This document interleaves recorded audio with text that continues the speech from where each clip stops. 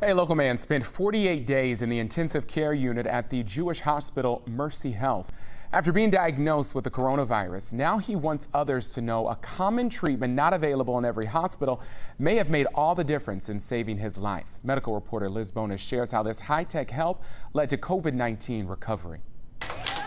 It's hard to believe now when you see Dan Pilder leaving this Ohio hospital. But just about 6 weeks ago, he was at home with his family when they called 911 and when I got there, they said my oxygen level was down to 40%. So they took me to the hospital and everything went from there. As with others who are diagnosed with this COVID-19 coronavirus and in severe respiratory distress, Pilder's medical team tried the drug to treat malaria called hydroxychloroquine. They tried the antiviral medicine remdesivir. And they put Pilder on a ventilator. And we pruned him, we paralyzed him, and he kept requiring more and more oxygen.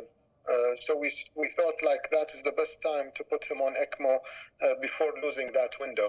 An ECMO is a machine that looks like this. It is used for what's called extracorporeal membrane oxygenation. The machine is similar to a heart-lung bypass machine used in open heart surgery. So imagine like half of your blood goes through that filter every minute. Pilder wasn't alert the whole time this was all happening, but he now knows. I understand that there were a number of times where he said things didn't go so well yesterday, just need to be prepared for the worst. But the worst didn't happen. Instead, Pilder began to recover, according to Dr. Muder Al-Shatir, a pulmonary and critical care specialist. So he feels like if he had not been with a team that had your skills, he would not have survived. How do you feel about that? In his case, I believe if we haven't used the ECMO, he wouldn't be with us now. I feel very grateful and really still pretty much emotionally overwhelmed. I'm medical reporter Liz Bonus reporting.